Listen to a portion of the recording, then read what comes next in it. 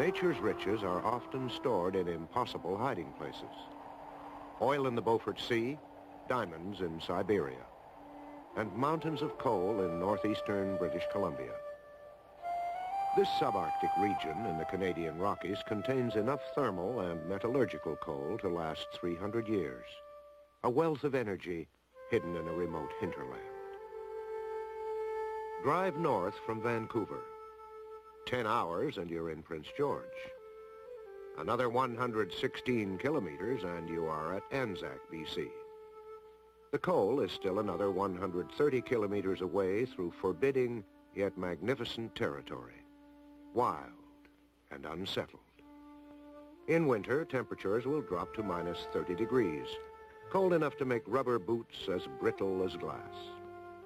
For the steel mills of Japan, BC coal offers a secure source of energy, but the deadline to begin delivering up to 9 million tons a year was just 33 months away.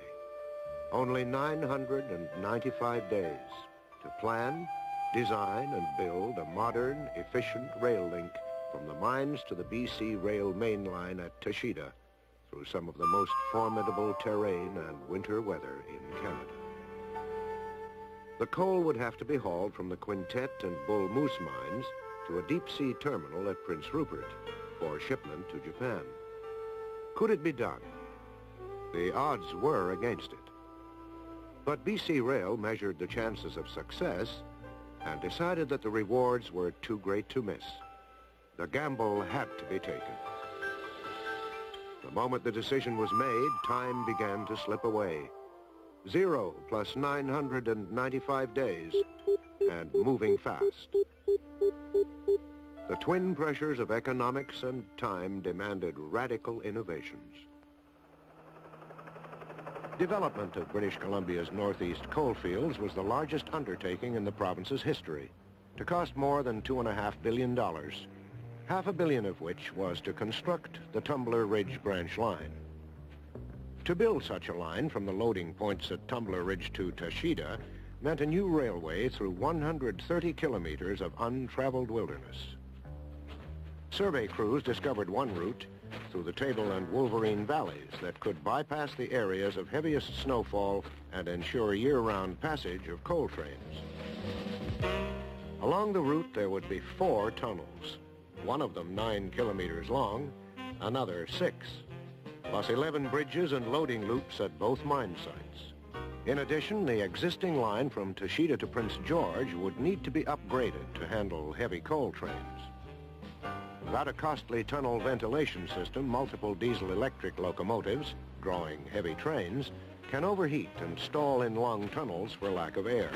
So BC Rail was faced with a dilemma. The best route in terms of winter snow conditions called for 2 tunnels, so long they would have to be equipped with doors and an exhaust extraction system. In January 1982, it became clear that the added cost of ventilation would be better spent on electrification. Also, to encourage the use of renewable energy as opposed to fossil fuels, federal and provincial government funding was available to help offset the incremental cost of electrifying. Thanks to accelerated cooperation by both levels of government, funding was quickly approved, and the decision to electrify was announced in August 1982. Electric locomotives don't need oxygen for combustion, nor as much air for cooling. Through tunnels or open terrain, they depend only on a constant supply of electrical power. The WAC Bennett Dam on the Peace River offered an endless supply of hydroelectricity. A 230 kilovolt transmission line from the dam ran within 2 kilometers of the railway. So the decision to electrify made even more sense. In fact, such an abundant source of power could handle a 50 kilovolt system rather than the conventional 25 kilovolts used by most electric railways. While the decision to electrify was being deliberated, work continued simultaneously on several fronts. Tunnel construction was well underway. Access roads had been built to the tunnel portals and camps had been set up to house thousands of workers all along the route.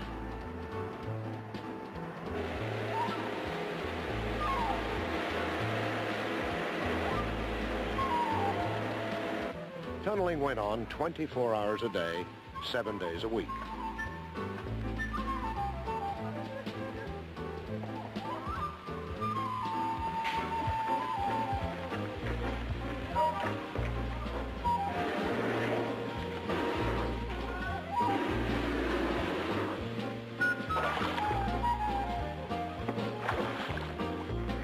Broken rock or muck was pulled out and used for grade construction and roadbed material. Tunneling for the Tumbler ridge line was guided by the pinpoint accuracy of laser beams to ensure that tunnels drilled from opposite sides of a mountain would meet precisely in the middle.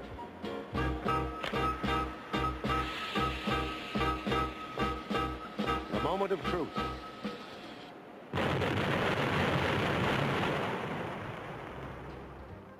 The breakthrough was on schedule and in alignment to within 5 centimeters.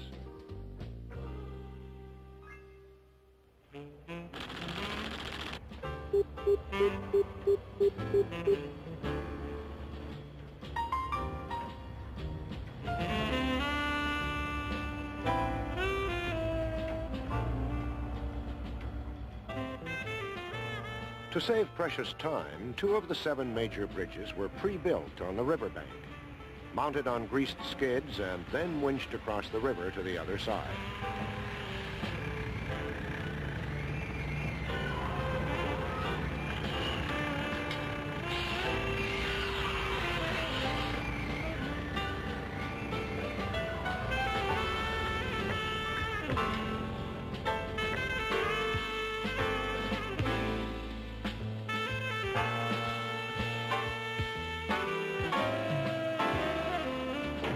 The original rail came in 12-meter lengths, which were then pre-welded into 24-meter sections and bolted into place for preliminary use. This method helped meet the construction deadline and also allowed the roadbed to settle properly before continuous welded rail was put down.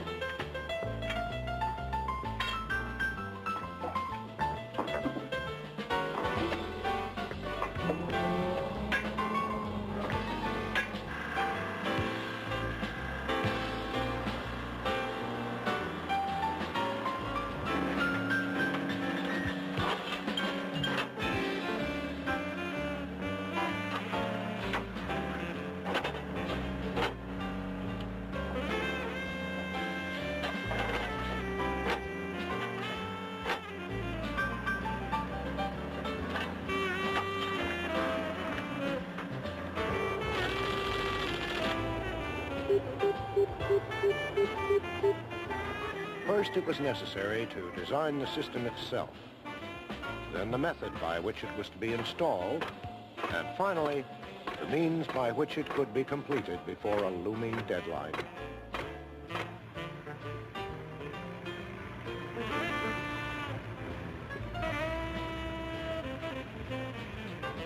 As soon as the first tracks were laid, other crews followed close behind, erecting the masts that would carry the railway's electrical power supply. Made of lightweight steel and set in deep foundations, these galvanized pylons will need little maintenance and will last indefinitely.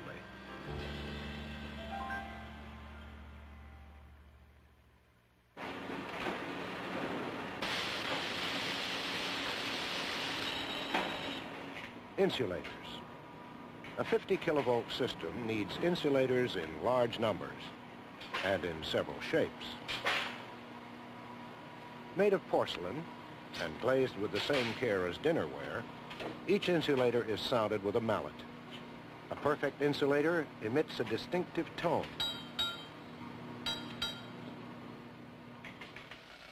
They're then tested with a high-voltage electric charge. If the charge goes through the porcelain, it's flawed and must be discarded.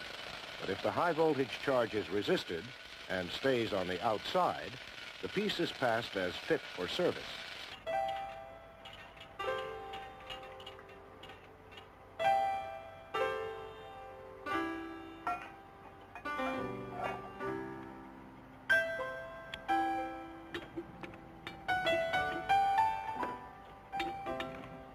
In the field, special brackets support the insulators on the masts before the power transmission wires and support cables are installed.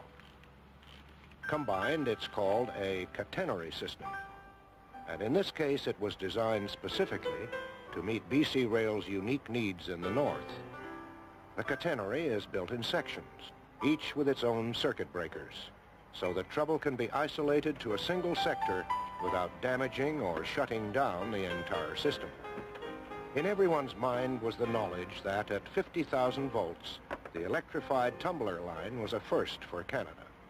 ASEA of Sweden, acknowledged world leaders in 50 kilovolt technology and catenary design, were consulted. Each component had to be capable of fail-safe operation in the harsh northern climate. Built-in safety factors were crucial, and the high standards demanded were a challenge to all who took part.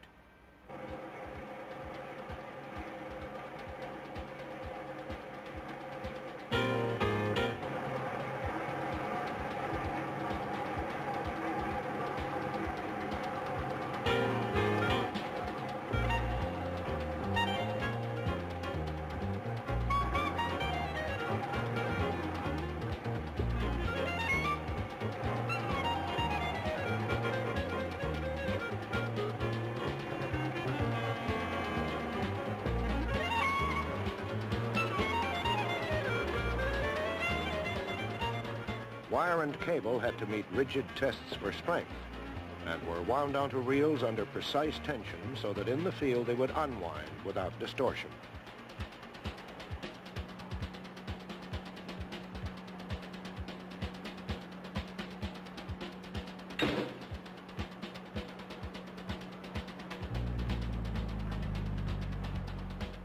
The contact wire is shaped to fit inside clamps of cupro nickel alloy.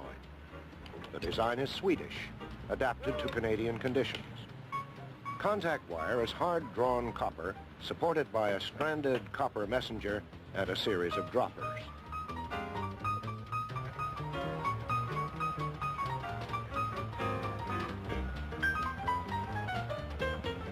Tension of wire and cable is critical during installation and later when trains are operated.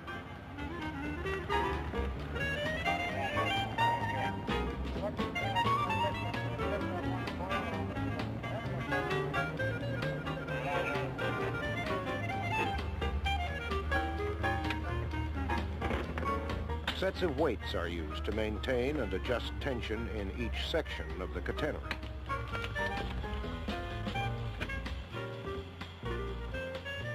Okay.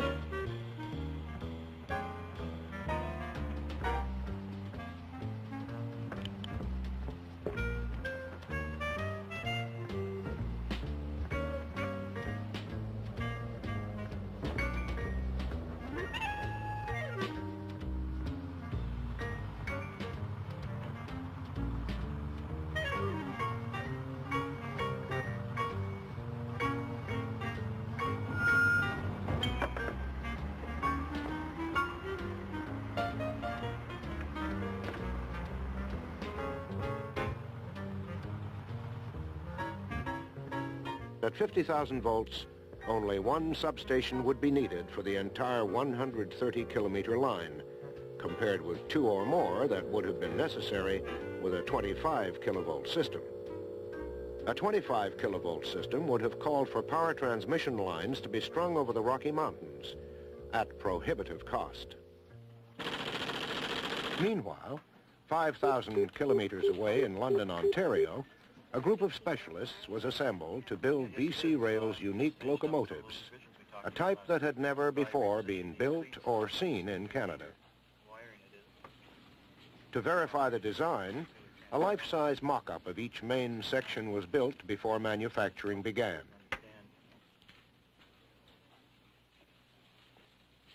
The General Motors Diesel Division of London, the Electromotive Division of Chicago, and the ASEA Group of Sweden combined to develop the engineering design and production drawings necessary to build this new generation of locomotives, with time pressures becoming increasingly urgent. Called General Motors GF6C locomotives, they're the first of a new breed.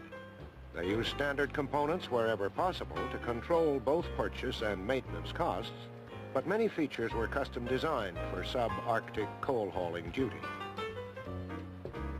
The GF6C must be a locomotive for heavy work in all weather. When there are repairs to be made, they'll be made in a remote corner of British Columbia. Many individual wires and terminals were used because they're more easily traceable and replaceable. In other words, field fixable. This characteristic of the GF6C is seen in the massive circuitry, carefully pre-assembled according to plans that are unique to this powerful locomotive. Wiring complete, the spaghetti-like nerve system or harness of the locomotive is pulled off the pattern board and lifted into the main control cabinet.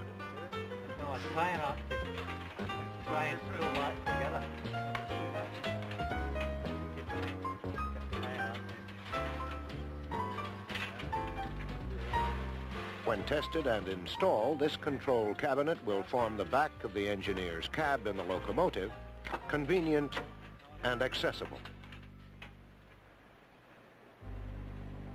But first, the bed plate. This is the backbone of the locomotive, the foundation on which all other components will be assembled. It's made of solid steel, 50 millimeters thick, partly for rigidity, but also to provide much of the weight required for good traction.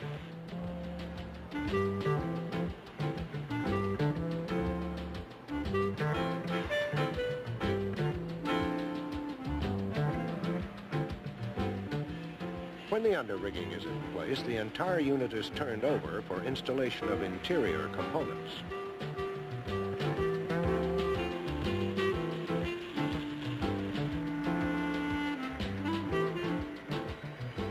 In order to develop the tractive effort needed to haul 13,000 trailing tons up BC Rail's 1.2% ruling grade, 6 of these GM E88 traction motors are used in each locomotive. There is 1 motor per axle to develop a total of 6,000 horsepower, a primary consideration when climbing from Tumbler Ridge to the summit tunnels. While all 7 electric locomotives are custom designed, number 6001 was specially modified with sensing devices in these red traction motors to monitor the new designs under actual working conditions. One of the new motors was torture tested far beyond the limits it would ever see in the field. Like muscles stretched past endurance when striving for a record.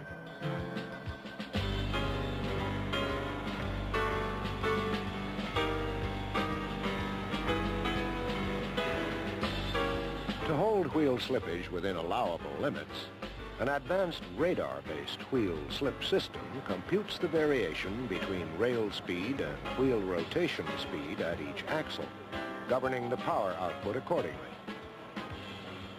Electric sensors detect all current differentials among the axles. These differences are a sure sign of slippage, and the system compensates to restore maximum traction. Operators of these locomotives are able literally to smell trouble before it becomes serious. Overheating roller suspension bearings and journals cause these odor bombs to emit the unmistakable stench of rotten eggs. No one could ignore it.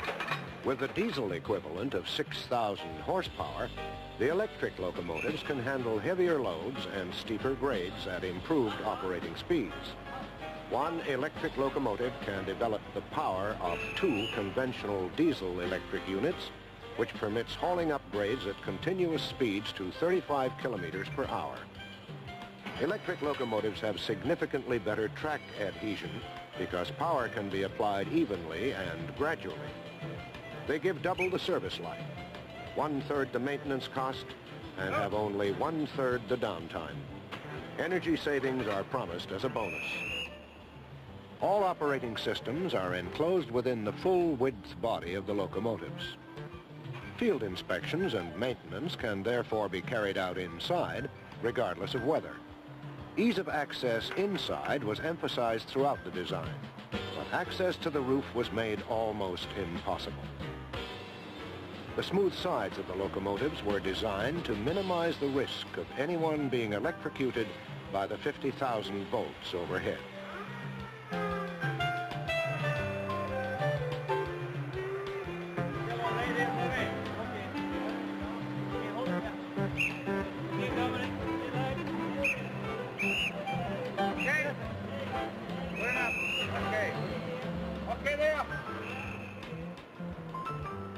The pantograph is the first link in the locomotive's power supply. It receives the 50,000 volts of single-phase alternating current by constant contact with the overhead catenary system. A thyristor unit converts a portion of this power from alternating current to the direct current used by the E88 traction motors. The process gives the engineman fingertip, notchless control over the amount of power going to the motors. Each locomotive has 2 pantographs, either of which can be used to power the unit. Pressure of the pantograph against the conducting wire is critical. If there's too much pressure, there will be excessive wear on the contact surfaces. If there's insufficient pressure, there will be arcing and interrupted power supply. A lightly balanced pneumatic system is used to maintain proper and consistent pressure. The first locomotive, number 6001, receives the finishing strokes of the spray gun. Sporting special new colors, she was soon ready for delivery with a 400,000 kilometer warranty. From London, she began her 5,000 kilometer journey across Canada as dead-hauled freight on CP Rail. The first of 7 powerful new workhorses, she was to begin a life of almost constant labor in a landscape of grandeur but harsh reality. The forward-reverse control movements are similar to those of diesel locomotives, and operators can convert from one type of unit to the other, transferring their skills with confidence, regardless of the source of power. The control consoles are user-friendly, the result of weeks of collaboration between designers and operators. A single lever controls both the pulling power and dynamic braking. During dynamic braking, the locomotive's traction motors operate as generators, producing power instead of consuming it. This extra power is fed through 11 converters, changing it into a form which can be used by the brake resistor grids.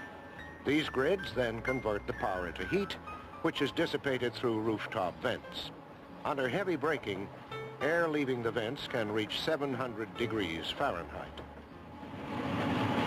To avoid premature wear on the pantograph, the conducting wire in the catenary is staggered so that it sweeps across the pantograph from side to side, like the shuttle on a loom. For months, a test car was attached to 6001 to gauge her performance. The drawbar pull test demonstrated that she could crest a 1.2% grade at a minimum of 35 kilometers per hour, hauling her share of a 13,000-ton gross load. On the other hand, braking effort tests proved that she could stop the train while heading down a 1.5% grade with the same load. 6001 came through with honors and was soon joined by her 6 stablemates, some of them bearing slight modifications, refinements on an already proven design. This technology, new to Canada, and especially to subarctic operations, is an unqualified success. All 7 6,000 horsepower locomotives are in service on the Tumbler Ridge line. They haul 98-car unit trains, each about 2 kilometers long, with a coal carrying capacity of 10,000 tons.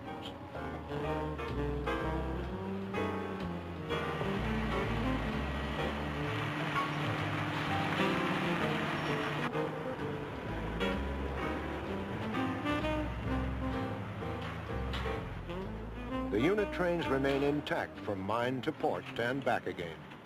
with little or no pause between trips. The loadout loops at the mines are long enough to accommodate two 98-car trains, so that one on the move won't be held up by one in the loading process, and each of the two mines has its own loadout configuration. Electric motive power is exchanged for diesel-electric power at Tashita Junction, and loaded coal trains continue from there to the port of Prince Rupert. The electric locomotives return to Tumbler Ridge with the empties to load and maintain the demanding cycle, but they're observed mainly by elk and owls. 4 electric locomotives haul the loaded unit trains, while 2 others serve the mine loadouts. The remaining locomotive is a spare, to allow for scheduled maintenance or repair. Test runs have been made successfully using only 3 units to a loaded train and only 2 to backhaul empties. The special coal cars are equipped with Dressler radial self-steering trucks. They were purchased on a cost-sharing basis with Canadian National Railway, which built them in its shops at Transcona, Manitoba.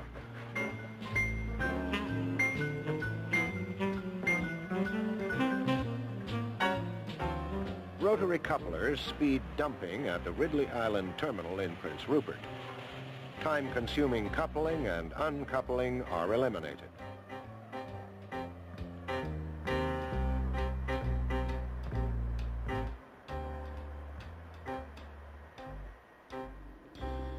BC Rail is a leader in the use of microwave communication systems for strung-out routes through rugged terrain. With its long reach and multiple use capability, microwave permits instant voice and simultaneous data transmissions in weather that could knock out conventional lines. Microwave communication is ideal for train control in the wilderness. The 130-kilometer line is now a hard-working reality. It was a calculated risk that has given Canada one of the world's most advanced railways, tapping energy resources the world needs, while using renewable energy to carry the coal to market. It was a once-in-a-century opportunity.